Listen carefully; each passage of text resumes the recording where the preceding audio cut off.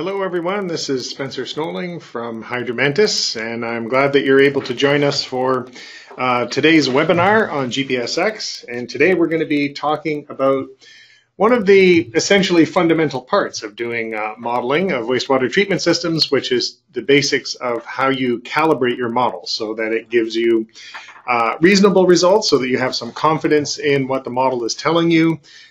You often need to be able to go through that process of tuning some of the parameters so that they can reproduce some measurements that you've taken in the field. So it's often one of the most time-consuming and can be sometimes one of the most challenging steps in going through any modeling project. So we actually offer courses on calibration, and so today I'm going to take a very short, our usual 20 to 25 minutes here in our webinars, short discussion about the important parts of doing a steady state model calibration. I realized when I was putting this webinar together that it is, of course, a very deep field, and I decided to stick to steady state today. We'll probably come back at some point in the future and do a dynamic model calibration as a separate webinar. So, my name is Spencer Snolling. I'm VP of Product Development here at Hydromantis, if I've not had the pleasure of meeting you before, so I'm glad that you can join us today. Our usual plan is that I'm going to show you some slides. I'm going to discuss a number of important topics. I will at some point flip over to my desktop and run some GPSX simulations where I'm going to sort of highlight the things that I've been talking about. In your GoToWebinar dashboard, you should find a questions panel, so feel free at any point along the way to enter in questions that you would like me to address. We usually collect all of those up and save them to the very end of the webinar, and I will answer as many of those as possible when we get to the end. Okay, so the plan for today is to talk a little bit about model calibration. As I mentioned, we're going to stick to talking mostly about steady state today, talk about some of the calibration techniques and the things that are important to think about when you're putting that together. I'm going to talk a lot today about my experience with calibrating models over my, coming up now on 19 years at Hydromantis. And as part of that, we have, of course, developed a number of tools in our software that are there that hopefully help make your calibration exercises go as smoothly and efficiently and quickly as possible. So I'll talk about those, highlight a few of those along the way, and then I put together a very straightforward, simple demonstration of some of the things that I'm going to talk about in the slides, and we'll do that at the end. And as I mentioned, if you have any questions, we can answer those as well.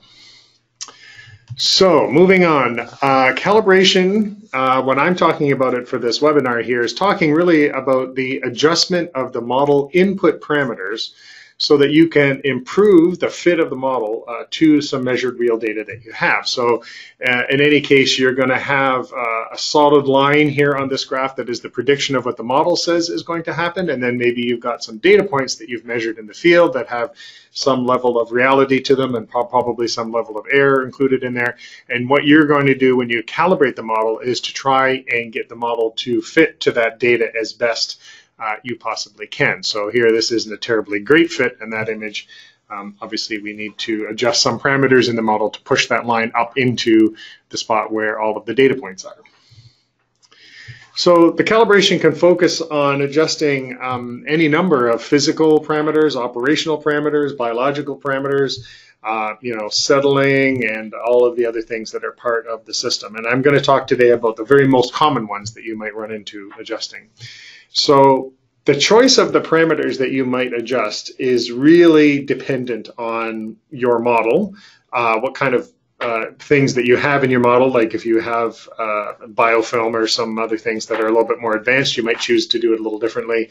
What the purpose of the modeling is a key issue, and what available data that you have. The reason I bring up the purpose of the model is that there are a lot of different levels of calibration.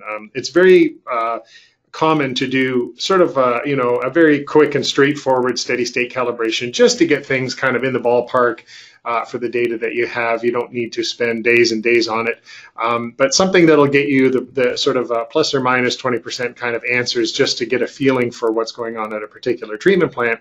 And then there's other deeper levels of calibration where you're going to try and fit a large number of parameters to a very significant amount of data over a long period of time, and that requires obviously more effort, and you would go about doing that in a different way. So the purpose of calibration is, as I mentioned before, to give you some confidence in the application of your model down the road. So I like this slide because it kind of summarizes how this fits together. The calibration is really, we're telling the model what we know to be true because we've measured it in the field. Then there's another step where you would take the calibrated model and then test it and verify it versus another set of independent data, something that is similar but not the same set of data that you actually did the calibration with. So that verification is saying, can the model tell me something that I already know? Can it confirm that that calibration is good? And if that is true, then you move on to the application. I want the model now to tell me something I don't know. What is going to happen in the future if we take these 3 tanks out of service and a really bad wet weather event happens, that sort of thing. So we want to sit down, we want to do a calibration of our model, and there's obviously a number of steps involved. So the first step is to assess your data. And by assess the data, I mean take a really sort of quantitative look at the quality of that data and determine what parts of that data that you want to use for your calibration. Then you're going to plot that data alongside what the model is predicting, and there's lots of different methods that I'm going to show you here shortly and how to do that. And then obviously adjust the appropriate parameters to move the model prediction closer to what those measured results are. And then that's sort of the big question: which parameters do I adjust and which direction do I adjust them in? So that's what we're going to talk about mostly today. So step 1, assess your data. That first line, always check your data first. That is a key element, and we teach it in all of our modeling courses that we do at Hydromantis. And in fact, it is often a very significant amount of time. I've been in GPSX training sessions with clients over the years, and sometimes it's a little surprising when I say, okay, now we're going to do the model calibration, and then we don't even touch GPSX for the first hour because we're not even looking at that yet. We're talking about what kind of data do you have? Is it appropriate for doing a model calibration with, and so on. So the reason that we're doing that is because the model is based around mass balance. It's based around the mass balance of COD, of nitrogen, of phosphorus, and so on. So the model always is going to mass balance when you look at the sum of all of the inputs and outputs that happen in the system. So if your data doesn't mass balance, because possibly the data has different meaning than what you had, or maybe one particular point in your treatment system has poor data points for some reason or another, if the data doesn't mass balance, then you'll never make the model fit to it. So you don't want to go chasing down some sort of condition and trying to get the model into a place where it can never go. So that's why it's always important to check your data first, make sure you're using appropriate data, and that it's good enough to be able to do the job with calibrating your model. So, and this is not to run down anybody's data quality. That's just the nature of the data that we collect in this industry. So it's a challenging thing that we do, wastewater treatment. So to be able to accurately get high quality data all the time is a very significant and important effort, and very expensive at times too. So so what we're doing here when I have this discussion is just to try to talk about working with the data that you have.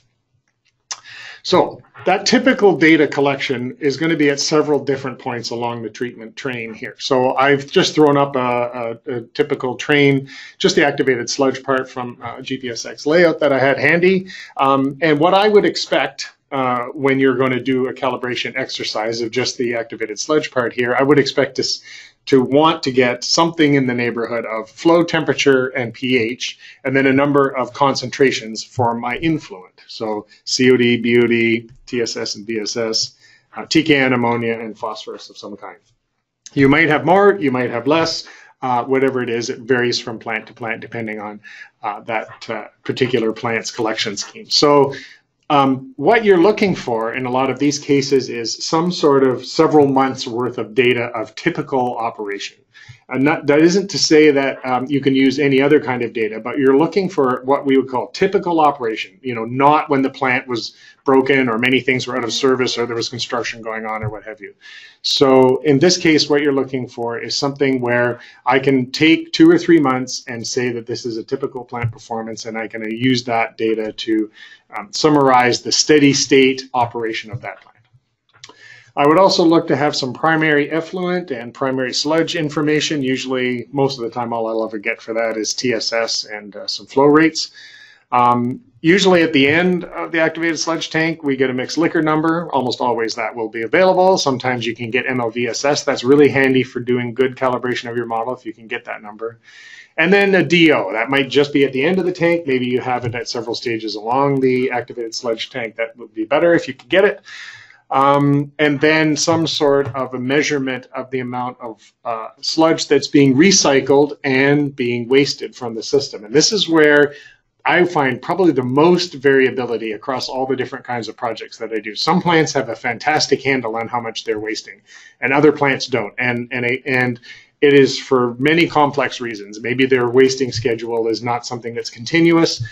Maybe just the physical configuration of the plant makes it difficult to be able to measure that exact thing at any given point in time. So, but often you may end up having to back out that number from other different kinds of information loading to the solids handling train or something like that. So that's the kind of information you want. So you may have to dig around and do something to be able to get your hands on that.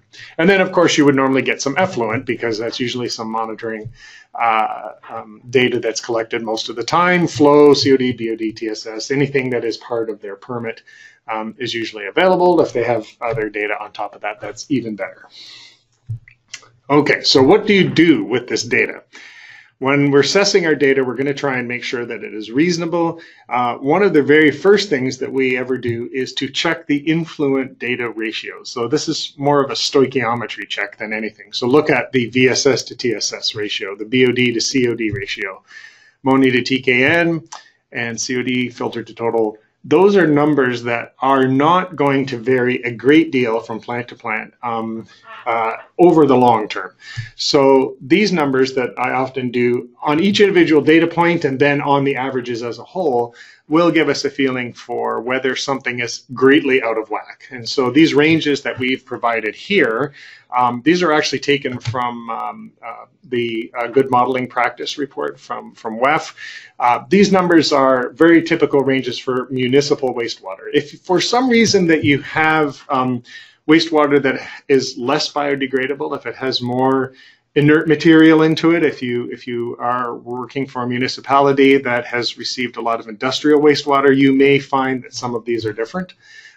If you're treating entirely wastewater, like if you work at a treatment plant where it's entirely industrial wastewater, then who knows, all bets are off at that point. But for regular municipal waste, these are pretty good numbers that you can use to test. It might fall in and around these ranges. If it's wildly different, then there's probably some problem with your data. The second thing that we usually do is a little mass balance of solids through the secondary clarifier.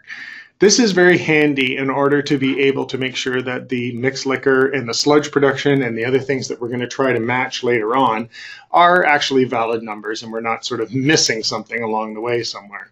Been to plants where a lot of the times we are trying to work with, say, 4 trains in parallel or 2 trains in parallel, and it's not really clear whether the numbers that we're working with for, say, sludge production or wastage are for one train or all the trains. So often doing this kind of thing will immediately point out whether that's the case or not. So what we're plotting here is the cumulative mass out of the clarifier and the cumulative mass into the clarifier. So we take for this axis, we take the mixed liquor coming in, we multiply it by the flow rate, so you get a mass coming in, and then you accumulate that over time. So all these data points here are the accumulation over, I think this particular graph is showing 60 days or 90 days.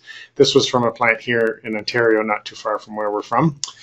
And of course, over the long period of time, over several months, the flow into the clarifier should roughly equal the flow out of the clarifier. And that should plot along this perfect 45-degree line, showing that the amount of flow coming in equals the amount of, sorry, not the amount of flow, the amount of solids coming in should equal the amount of solids going out. So here's some real data. We plot along for that first little while. It really did fit perfectly well, and something happened with one of the measurements and it deviated for a while, but you can see that systematically it's been pretty good. And so I would consider this to be actually quite a good fit, and I wouldn't have any questions at all about the data that I would be using. What you see sometimes is a line that is nice and straight, but at a different angle. Like it might go up this way or it might be down here. Usually that's a very systematic measurement issue. So either this is missing somehow some systematic element, like maybe it is only for one train when actually you're trying to do this for two trains. And or maybe there is just purely a measurement error, or the data has been collected in a way that's not clear to you. And so this is a great methodology for figuring out when you have that kind of problem. You could even use it to sort of correct for error, measurement error, by figuring out what has to be corrected by how much in order to bring it back up to that 45-degree line. And thirdly, I almost always check the sludge production ratio. So basically, how much sludge are we producing per amount of BOD being removed. So, and again, this is a good thing that is a nice rough check, and you got some ranges, and it's pretty solid type of calculation that you can do, you know, for any regular municipal wastewater. So the top part here is basically the solids coming from the primary clarifier, and then the solids that is being wasted. This is primary sludge, this is secondary sludge. We're adding that up. That's our total sludge production. And then this is BOD in and BOD out times the flow. So basically this is the total mass of BOD being removed. So how much sludge is produced per BOD removed. And that ratio should fall within sort of 0.7 to 1 ratio of grams of TSS per gram of BOD removed. It's also the same ratio if you do it in you know, pounds as well, so since it's a mass ratio. And so that is very reliable, and I found, and it tends, I would say, for a lot of the projects that I've had in the recent past, a little closer to 1 than it is to 0.7. The other thing is this is a little bit sensitive again to the biodegradability of the waste. So this is 0.7 to 0.1 is fantastic for regular municipal wastewater. I have, if you've attended our webinars before, you've probably heard me talk about some of the industrial wastewater projects that I've worked on, and many of them are food processing related. So some of those had high inert fractions in them, and I've seen ratios that start to get above 1. But generally, you can use that ratio as a good assessment for whether your data makes sense. So one of the things you're going to be trying to match is mixed liquor and sludge production in most of your calibration. So you want to make sure those numbers are decent and they make some sense. Okay, so we've figured out that we've got data that we like. We've got a period of time for typical results. All our ratios look good. Now we're moving on to doing the actual calibration, which means we want to get the data into GPSX and plot it alongside the simulation. So there's lots of different ways to do this in GPSX. You can set up a spreadsheet with all the data that you have in columns over time. You could, for a steady state, you basically just need one row that said steady state. Use all these different data for the different variables that you're trying to match to. You can also cut and paste it directly into some of the data fields in GPSX, or manually enter the steady state values into some of the graphs. So, and I always remember to try and set the temperature. That's one thing that I tend to forget. It's always the one thing that you're trying to set up in your model that's different, located in a different place than everything else. And then you would plot and run some simulations. Now, this is a dynamic one. I'm reusing that graph that I showed you earlier, but generally it's the same thing. You are taking a spreadsheet, you fill the columns with data, and then that gets attached to your GPSX layout in the configuration menu, and then you can plot all of that data. This is essentially GPSX tutorial 4. So I won't go into all of that detail and demonstrate it right now, but you can always look in our tutorial guide, which is available from the help menu, or you can come to our YouTube channel and Hydromantis, it's youtube.com/Hydromantis, and you can find all of our tutorials there, and you can find out how to import that data. One of the things that I find is most useful for doing a steady state calibration is the digital graph. By digital, it means if you right-click on the graph and you select the type that you want, that being a regular time series graph or a bar graph or the 3D bar graph, one of the options is digital, and it just prints out the number at the end of the simulation. This is the one that's the most useful for doing steady state modeling. And so, so here we might find, say, some effluent numbers. One of the things that's really helpful is that you can actually put the targets that you're trying to calibrate to into this column right here.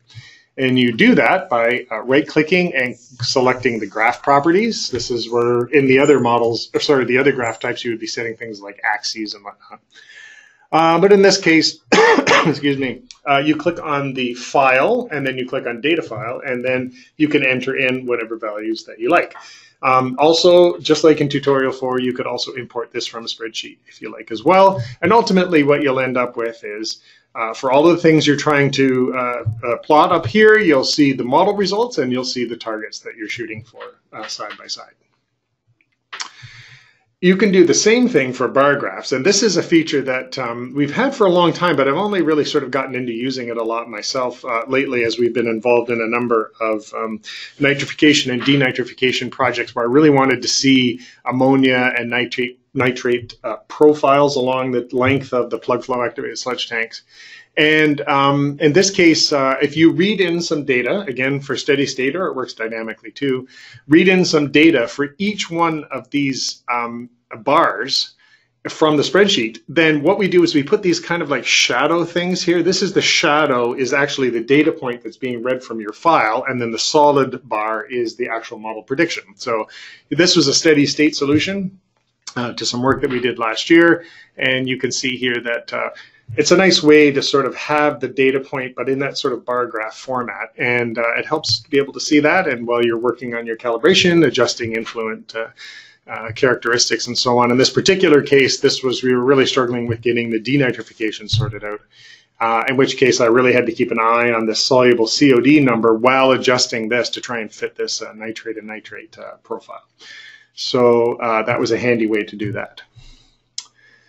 So, as I mentioned, don't forget the temperature when you're doing those sorts of things, when you're putting this together, just so that you know, I know this is sort of a random element thrown in here, that this is the site properties button at the very top. This is where we put all of the other parameters for your wastewater treatment plant that are not, you know, tied down to a specific object or a specific unit process.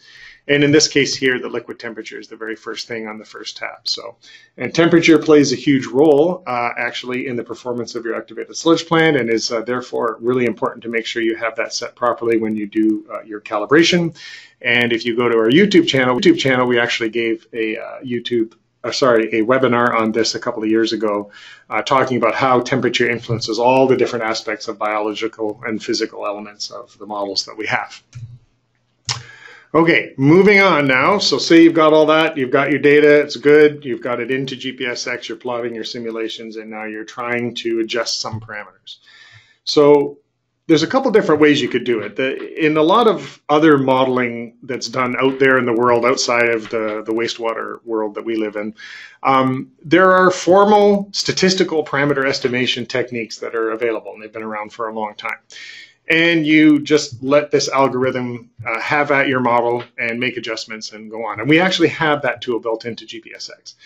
But for doing this type of calibration, it is pretty tough to make that work very reliably and very quickly, mostly because there are so many different parameters that you could potentially adjust in the model. And these parameters are actually correlated. The ASM models are, on the whole, kind of over-parameterized a little bit. The reason is because they were developed with the wastewater engineer in mind. So all of the parameters have a meaning in the wastewater world. There's something that an engineer could look at. Oh, I see like a growth rate or a half saturation coefficient. I can understand how those go. But from a purely mathematical point of view, those things kind of are correlated, and you can have two different sets of parameters that will give you the same results, which means that there's a few too many degrees of freedom. But nonetheless, those formal parameter estimation techniques are not the way that most people do it. What most people do is, based on your experience and your engineering judgment, adjust certain parameters that you know are okay to adjust, and also inspect the results visually. Am I getting closer to my data points? Am I getting farther away? And then go through a bit of an iterative process to get that done. Now, what we've learned over all these years is that calibration of activated sludge is mainly about setting up the influent properly, and to a certain degree dealing with the settling parameters as well. It is not as common to actually adjust the biological parameters. I think back at the beginning, like 20 years ago in this industry, there was a bit more of a direct adjustment of biological parameters. But these days, it's about characterizing the influent correctly. And what that means is partitioning the COD into the 3 state variables or 4 state variables that the model needs to know. The soluble substrate, the particulate, slowly biodegradable substrate, and also the inert particulate material. And what that means is you're dividing up that COD. You just have a total COD number. That's what the measurement came back from the lab. But in this case, you're trying to divide that up into soluble and particulate and into biodegradable and non-biodegradable. That's what the model needs to understand. And by doing that, you'll see that it has a huge effect on what's going on in your model. It affects the amount of biodegradable COD affects the DO and the amount of the MLVSS that you're going to be growing in your reactor. And that soluble substrate is also important for, BioP and denitrification and other things that are going on. So the data itself that you're using in your influent might have more than one possible fractionation that will give you, a reasonable calibration. It's sort of a bit of a range kind of thing. And so, as I mentioned, they're a bit over parameterized, but you'll by going through this experience understand where the suitable ranges are. You don't want to go too far away from the defaults that we have here in GPSX unless you have good reason. And so therefore, it's important to understand the information that you're entering into the model. So starting with the influent, I'm going to deal with influent, I'm going to deal with the settling parameters, and I'm going to deal with the biological parameters here, telling you which ones are good, which ones you should leave alone. When you're dealing with the influent, as you know, we have a special different kind of menu in GPSX for entering influent information. It's called Influent Advisor, and it allows you to directly make adjustments to the values that are here and see how that will affect the breakdown of the influent information that you have. So you're likely going to start with this information, which is a bunch of concentrations. That's the data that is sort of known that you're going to have from back from the lab kind of thing. But the important stuff to also set is down here. This is in the left-hand column of Influent Advisor. And in these cases, you're really making adjustments to stuff that you don't have a direct measurement for, but have a huge impact on the model. So you're going to be adjusting these things like the particulate inert fraction, the readily biodegradable fraction. This is where you adjust these things up and down in order to calibrate your model and get it performing correctly. Now, in the biological part of the model, in the actual biomass rate coefficients and so on, these models that we use and that we have now developed up over a period of 20 years, Mantis 2 and Mantis 3 and even the older ones, they're well calibrated, particularly the ones that are our in-house Hydromantis models. We've done a lot of work over many years to keep the calibrations up to date. They're well calibrated and they don't usually need much in the way of adjustment, especially things like yields and inert fractions and so on. Those are pretty well known and they do not change over time or plant to plant. Things like growth rates of certain very sensitive biomass types and half saturation coefficients are a bit more variable from plant to plant, and those are the things that you may sometimes want to touch up. So in this case, you can see here, if we right-click on any one of the activated sludge tanks and select the kinetic menu, these are the types of parameters that I'm talking about. The ones in the kinetic menu, the growth rates that you would find. Here I'm showing AOBs and NOBs for doing nitrification, and we can see this growth rate here, for example, and this growth rate here, some half saturation and inhibition terms. If you're going to adjust anything, it might be some of these ones in that case. And lastly, talking about the settling parameters, the ones that are there, they're accessible from the settling menu. And typically I work with our settling SVI correlation turned on so that I can deal with these two parameters here, the SVI and the clarification parameter. And I'm going to show you that a little bit more down the road in our demonstration I'll do for my desktop here shortly. So the next three slides are basically going to show you the stuff that's the most important thing to know. So the typical influent parameters that you would adjust in your influent are the influent ratios, VSS to TSS, and the nutrient fractions, for example. And the most important one of all of them is the FRXI, the particulate inert fraction of total COD. And in that case, really, it's talking about how much of this total COD that's coming into my plant is particulate inert, is something that is not going to biodegrade, but is going to get collected up and accumulated in my mixed liquor. So if I increase that fraction in the influent, it will increase my mixed liquor accordingly. And this is an effect that is to a large degree more noticeable in plants that have longer SRT. So you'll note that. So settling, as far as settling parameters go, I tend to use the SVI correlation that I mentioned earlier and that clarification parameter. And one other parameter, which is really important, which is the feed point from the bottom of the clarifier. That meaning, where do those solids come in? What height do the solids come in at? And that's actually on the physical menu, not on the settling menu. And basically, even though you may in reality have, whatever aperture or opening brings the solids into your clarifier, and you may have some baffling or energy reduction there in your center well or whatever, don't put the actual setting in the model at the very top of the clarifier. The reason is that we have a one-dimensional clarifier model, so you'll find that you have very high solids in your effluent.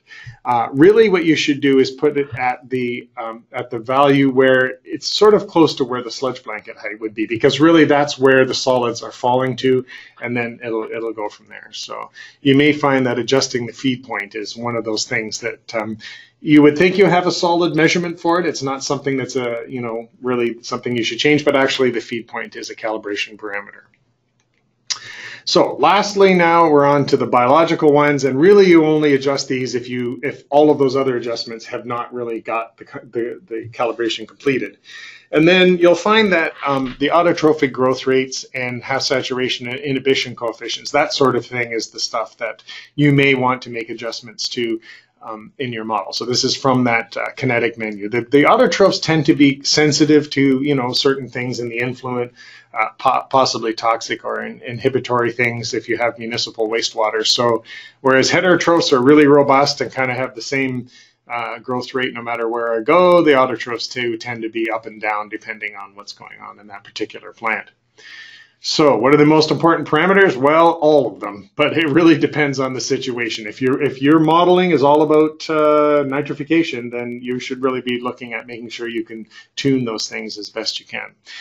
Now, as I mentioned, we don't want to make a lot of changes to these biological parameters because we feel that they're pretty good defaults. They're good for municipal wastewater, but there is sensitivity to temperature. As I mentioned, make sure you've got your temperature set. And those sensitivity parameters, the ones that are telling us how sensitive the model is to any particular, like each one of the parameters is to the temperature, that's found at the very bottom of the kinetic menu, and you can adjust those sometimes as well.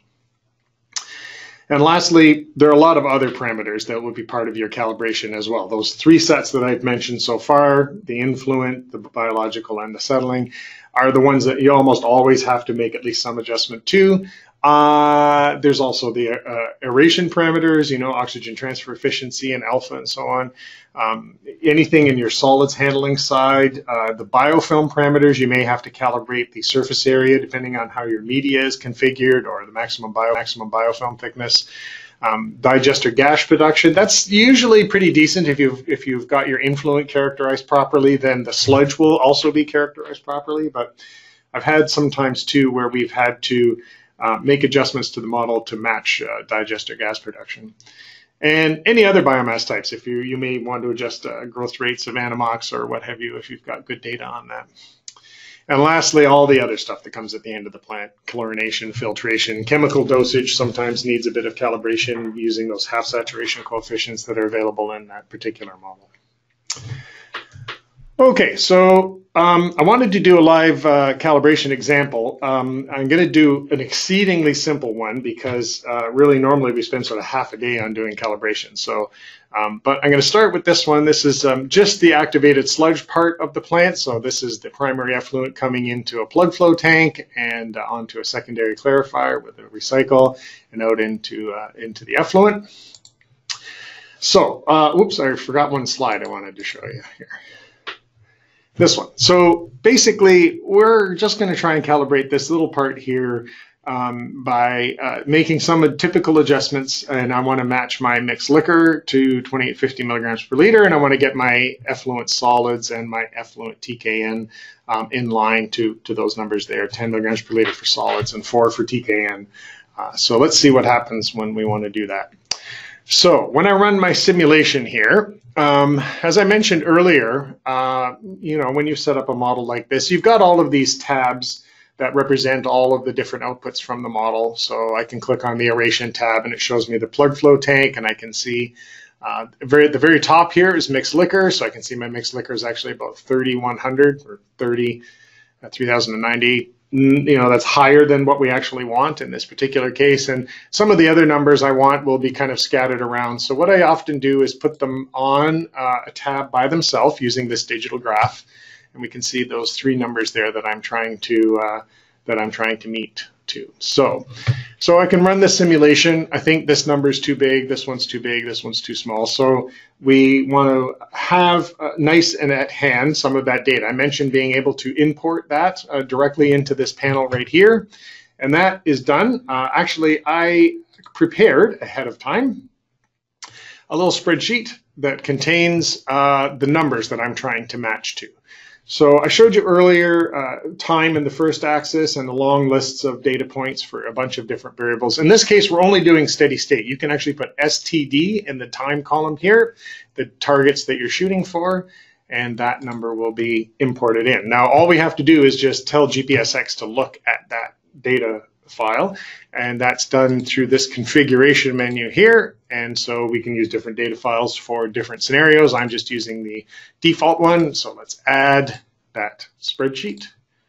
So that is now done, and I'll run this one more time, and now we'll see here's the numbers that I'm trying to match to. So right now, right off the bat, our MLSS is too high. It's at 3,100. We want to be at 2,850. Our solids in the effluent are a little bit high, and our ammonia is our TKN is a little bit too low. So I can start making adjustments. So as I mentioned before, we can adjust things that are in the influent. I put a bunch of influent parameters up here. But as I mentioned, that particulate inert COD fraction is the most important thing to deal with. And there it is right there. Particulate inert fraction of COD. It's right now at 13%. So that tells me that 13% of all that COD coming in is particulate inert material. By contrast, the readily biodegradable fraction is 20%. So since this number is too big, that means we want to make it we want to make it more biodegradable. I want to decrease my inert fraction. I want to bring this number down. And so by doing that here, I'm going to drop this number down to just 6%.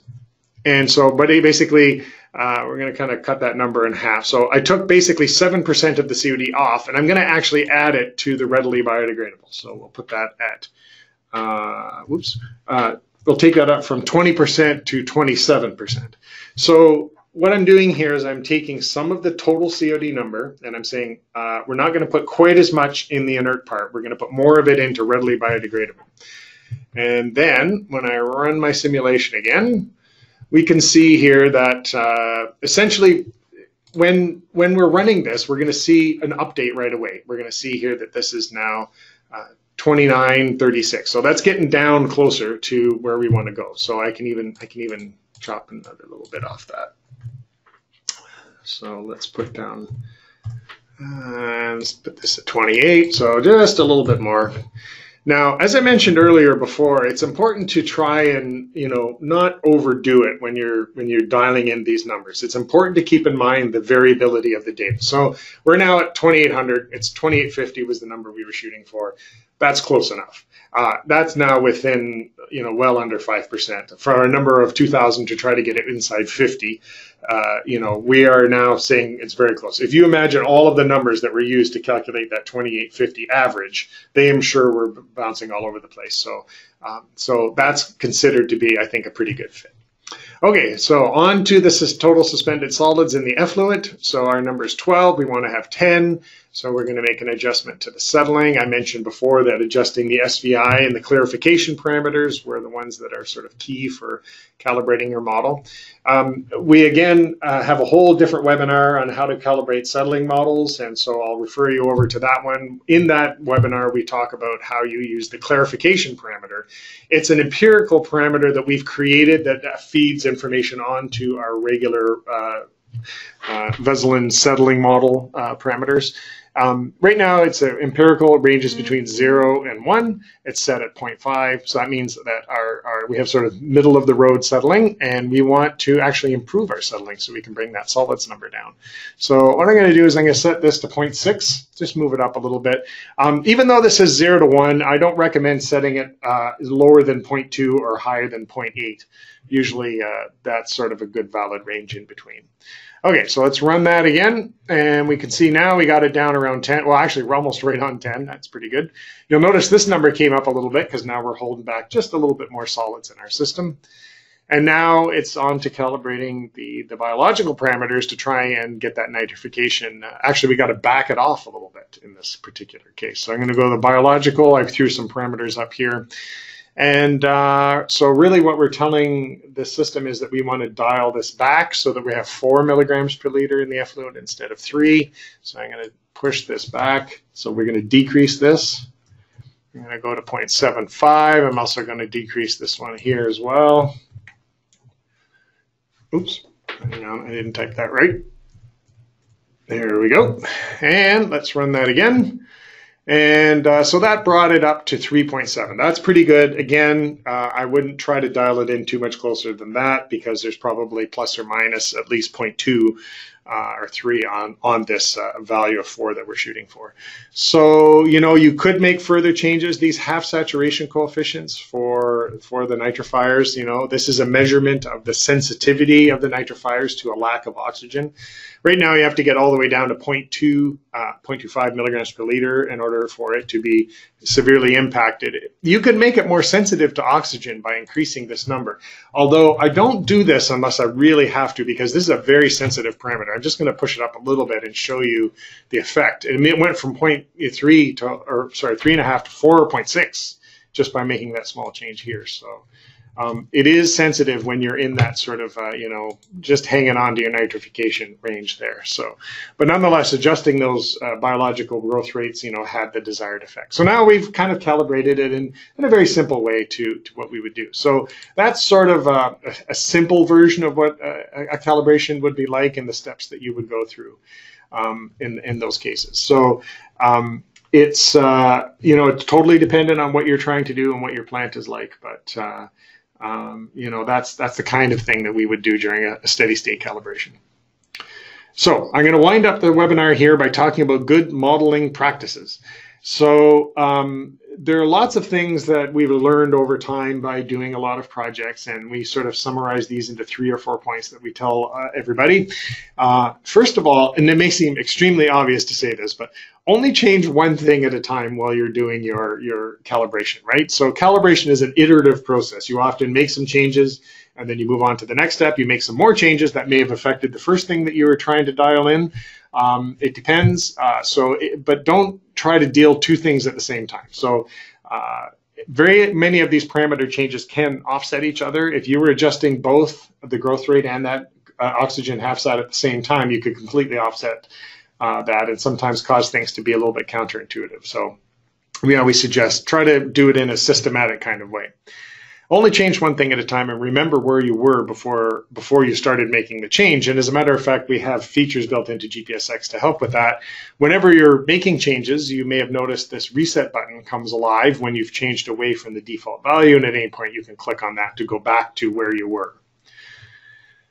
Another thing that I highly recommend is to document all of the changes that you make to your parameters. Normally, you would probably want to include that in your modeling reports anyway. So it's always good to justify the changes that you're making to the default values and put that in your modeling report, you know, what the default value is, what your new calibrated value is, and the reason for the change. So you might say we adjusted the growth rate to match our effluent ammonia. And again, we have features built into GPSX to help with that. Right next to every parameter that you find in GPSX is this little notes field on the left. If you click on it, you can enter in some details here. I adjusted the oxygen inhibition coefficient for denitrification, and I did that because I was adjusting to match it to the nitrate. So when you see these little lines on the paper, it means that somebody entered a note there, and you can just hold your cursor over it to find that.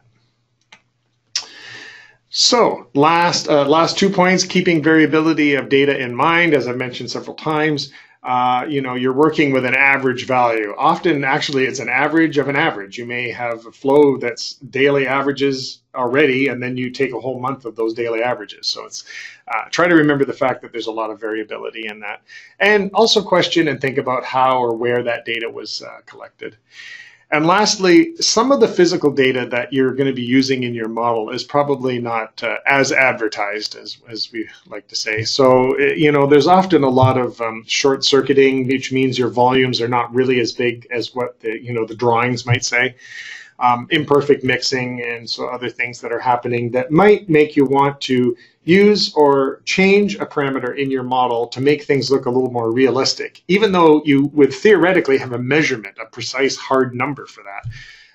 But you have to be willing to sort of question those volumes, and in particular flow splits are something that's tripped us up a few times over the years too, when to all intents and purposes everybody had every reason to believe that was a 50-50 flow split, but in reality it wasn't. Some of the more solids were going to one side of the plant than the other, that sort of thing.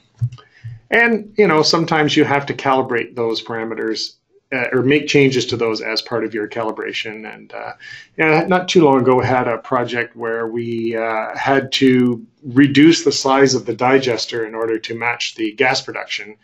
And the client was totally fine with that. They felt that the digester was probably short-circuiting and probably had a little bit of inert material accumulated in it, so it probably wasn't really as big as it actually said it was. So those are things that you may have to deal with. So final thoughts, it's an iterative process. It's specific to each plant that you work on. Every project is different.